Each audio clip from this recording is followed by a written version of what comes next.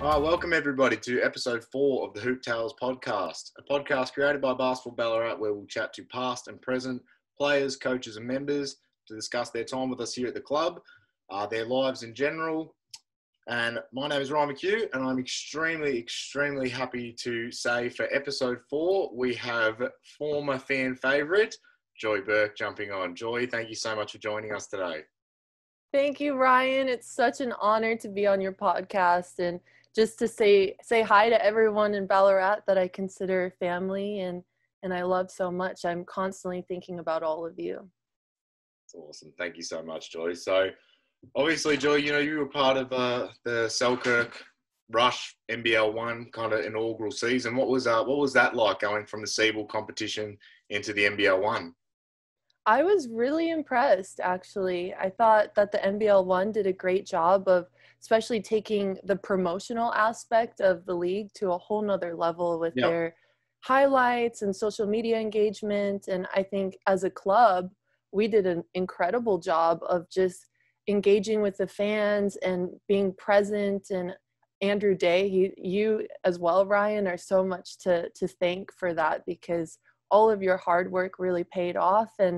And look at the way the whole community would come and support our games. And it meant the world to me as a player to just see all the familiar faces, from the kids at school to the ones, in city council to the retired community, everything in between. It was just such a family atmosphere. And that is my number one favorite thing about Ballarat. It was just the fact that the whole town comes around basketball and is so supportive and loving. And as a foreign player, that's priceless, and it's very special.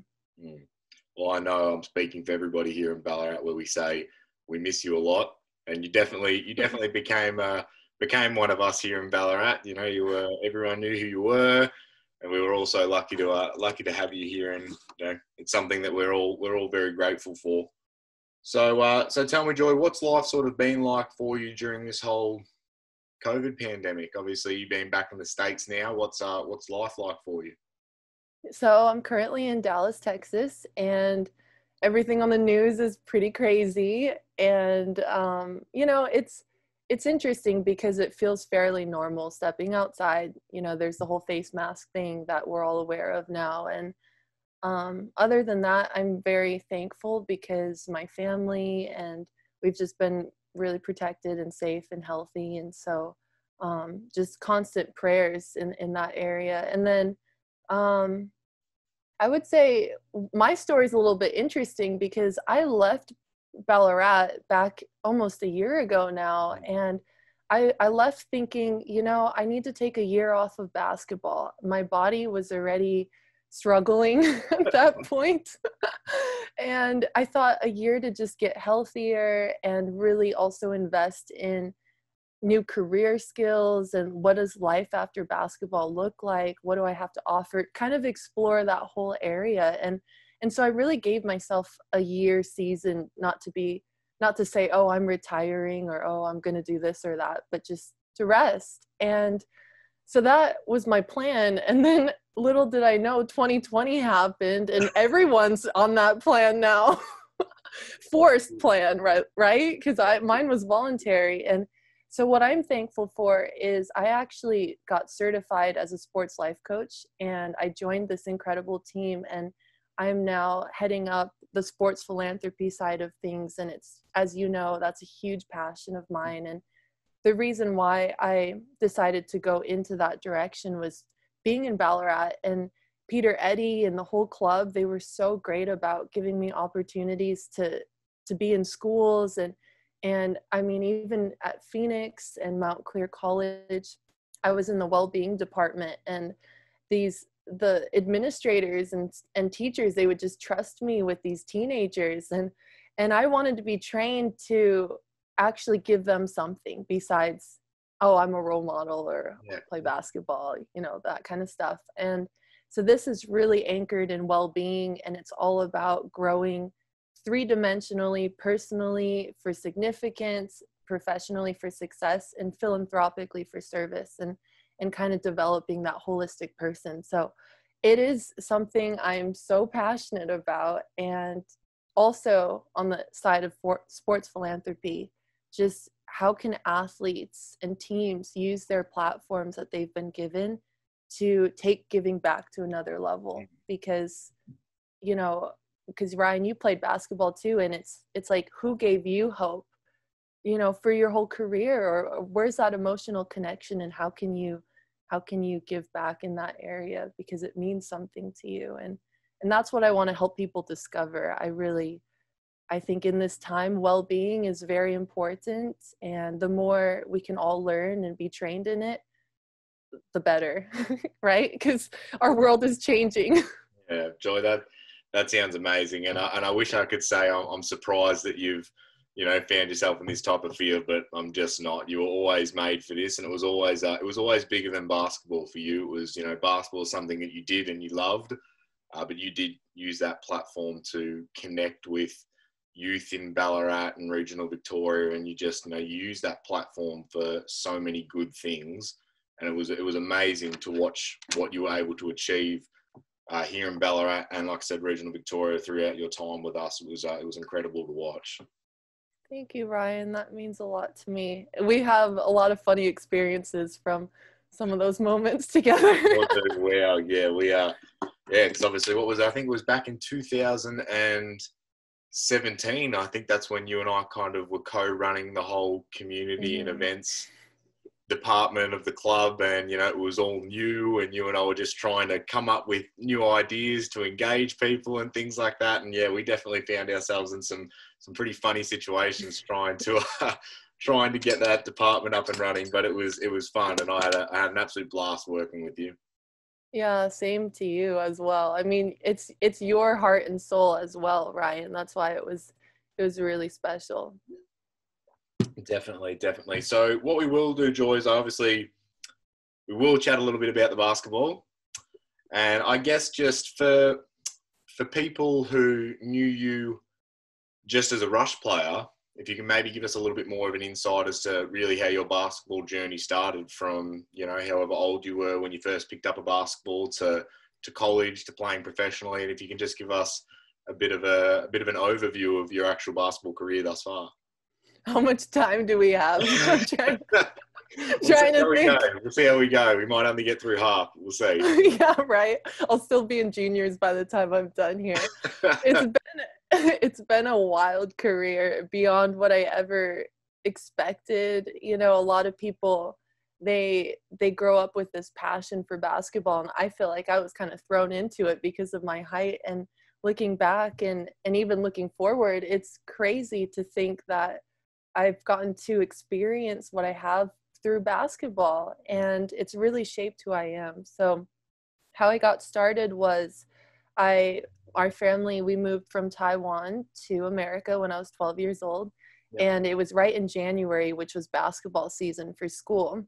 And the first day, my principal hands me a jersey and he says, "You're on the team. Your first game is after school." And I'm just like, are you kidding me? I mean, I don't play basketball, but that was the start of my journey. And it was those people in my life early on, coaches and mentors, and even former older players as well. They just saw potential in me, and they called that forth. And so I think it's really, really such a unique gift to be able to have and to give people. When you, as a coach, Ryan, you see, you know, a youth player, and you're able to see what they can become and what that does to that person. It's so special. So I had those people in my life who invested in me and gave me opportunity and put in the time with me to help me go from zero to let's get some foundations in.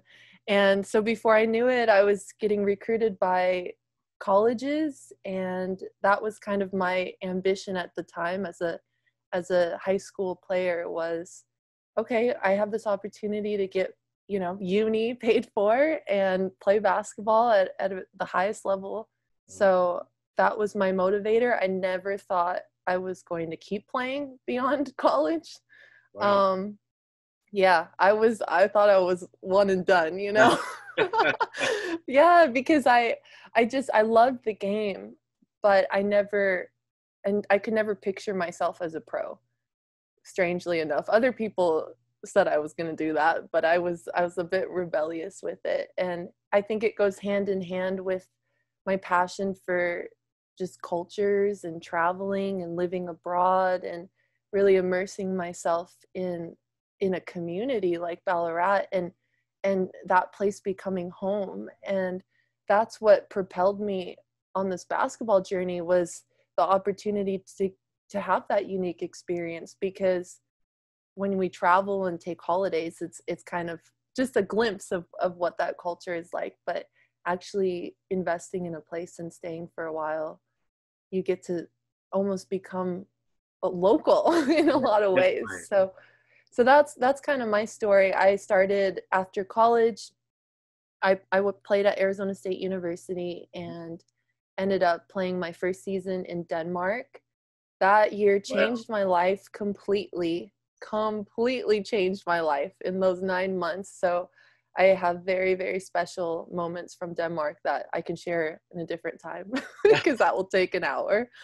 But that really led me to Australia. And Ryan, I don't know if you know this, but we were going into the finals, and it was May of 2015.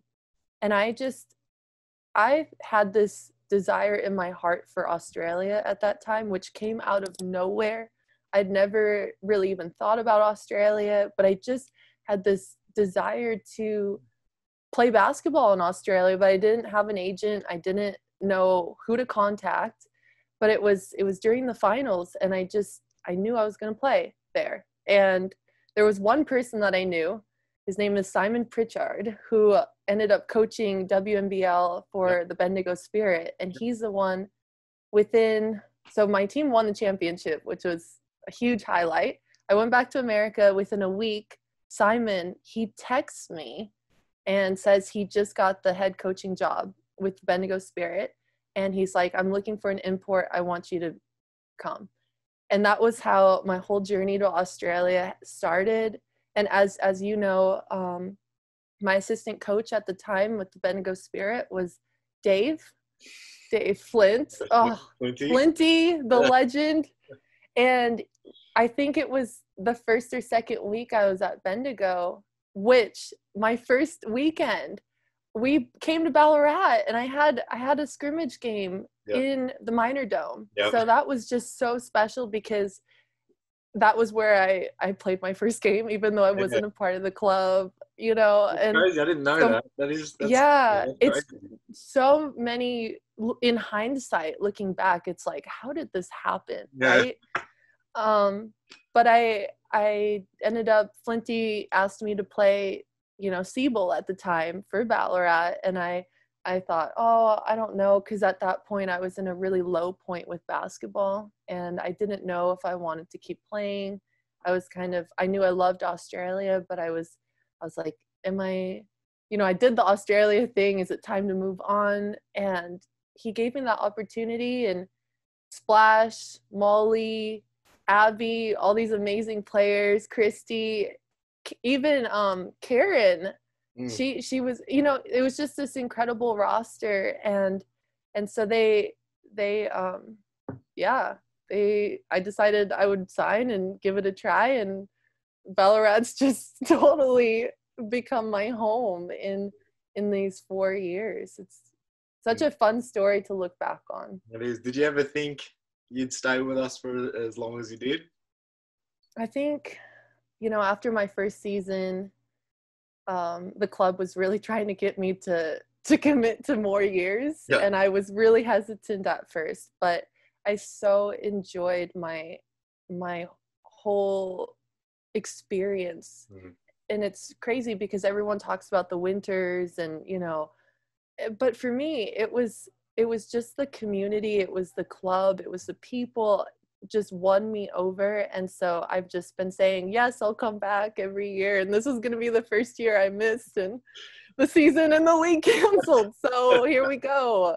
Crazy, right? Who could have written this story? No, that's, That's crazy. That is crazy. So tell me, what was it like having played for the two legends of the club, obviously both in Flinty and in Hazy? You know, you've played under both of them. What was that like?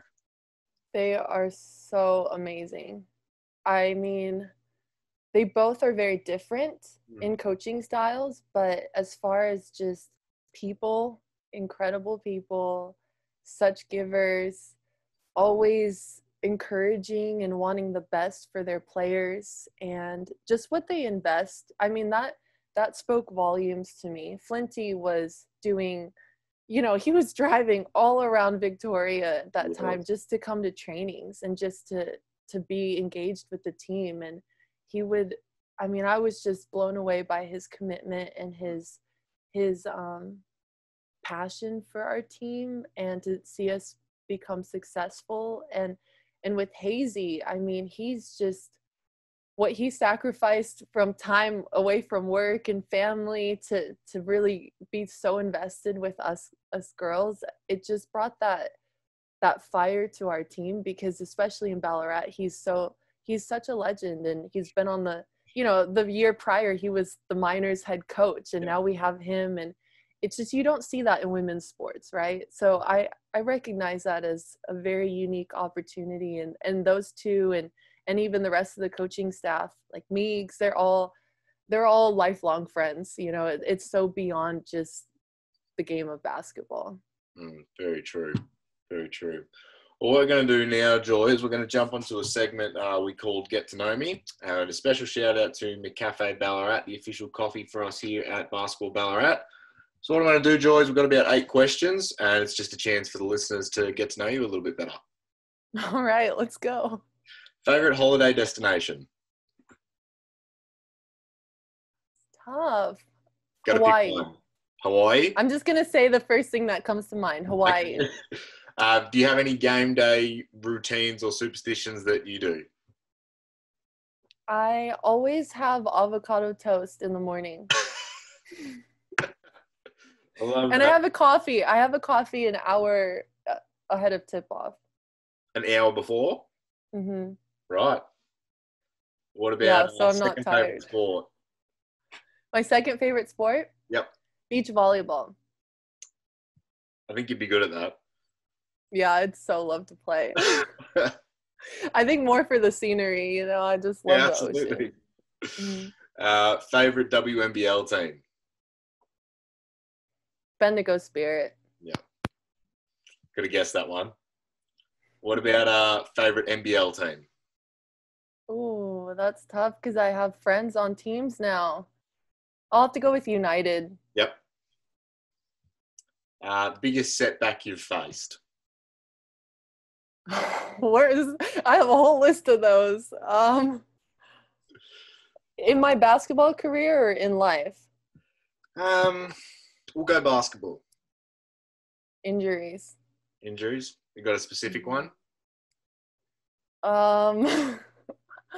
Probably my knee. Yep. And just being told by doctors, to just do some swimming and light walking and biking. And no thanks. Name an achievement of yours. I felt really honored to win the Bernie Stone Female Athlete of the Year last year. It was the first time that award was presented, and it's a huge honor. And I don't know if Bernie will ever watch this, but he's incredible. I'm thankful for all that he's done for our club and for me. So it was a huge honor to win that award. Most prized possession? Oh. That's a hard one for you. You're very sentimental. Yeah, I am very sentimental.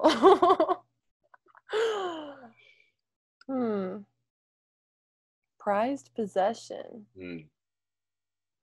Because I've been on this journey where I've been traveling so much and living out of a suitcase, really. And so I kind of, in the back of my head, when I go shopping, I remind myself I'm collecting moments, not things. So my most prized possession would probably be family, friends, and pets. Take it. We'll take it. We'll take it. That was awesome, Joy. That was really good. All right. So now obviously, let's talk maybe a little bit about life for you away from basketball. So obviously, we chatted a bit at the start about what you've sort of been doing since COVID's hit and things like that. So maybe we can tell the listeners a little bit about what you studied at Arizona State, and I guess go a little bit more in depth on your plans away from the court. So I got my undergrad bachelor's degree in business marketing with an international business focus.